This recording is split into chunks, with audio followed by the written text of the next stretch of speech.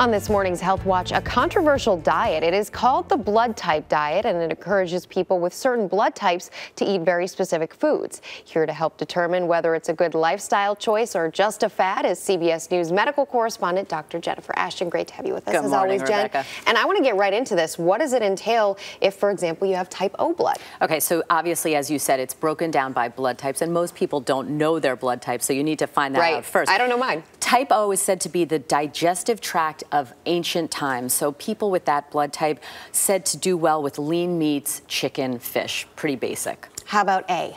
Type A, think agrarian. So this is said to be the blood type of farmers, vegetarian diets, grains thought to be good, gentle exercise beneficial for people with that blood type, according to this theory. All right, and then you have the B, which I think is known as the nomadic. That's correct. Diet. So the people with type B blood, in terms of their digestion, tend to be a little more tolerant in terms of what they can handle.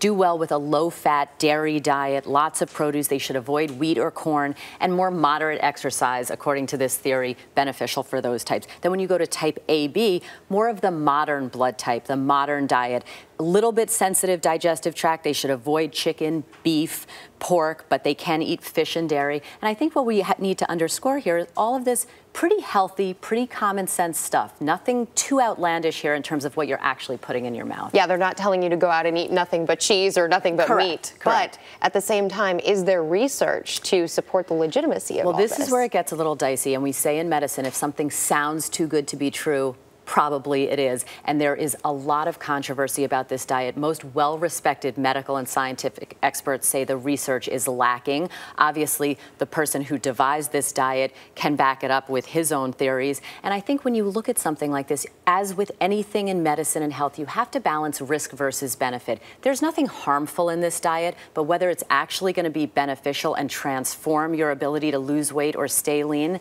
that's really up in the air. People can, though, feel better if they consume certain types of foods. Yeah, absolutely. And I think that really speaks more to the Ayurvedic or holistic approach to health and wellness, where in Ayurvedic medicine, which is the Eastern Indian type of medicine, they really believe that you have a dosha or constitutional type that is different. So you and I might have different doshas, different constitutional types. So therefore, what we eat and how we exercise and how we move might differ. I think there's a lot in medicine and science that we still don't understand, and people should have an open mind about those things. But ultimately, it sounds like you're not saying this is the particularly sensible diet. It's more about a well-rounded thing. Absolutely. And what I tell my patients, the laws of physics still apply. Calories in versus calories burned. Yes, you want to find out what works for you, but those simple laws, in versus out, they're not changing.